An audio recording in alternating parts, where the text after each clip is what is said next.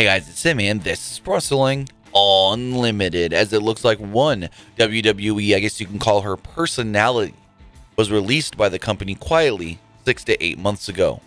According to a new report from Mike Johnson of PW Insider, Johnson does report that JoJo Offerman, the former WWE ring announcer, was actually released from her contract within WWE 6 to 8 months ago, but WWE never made the release public.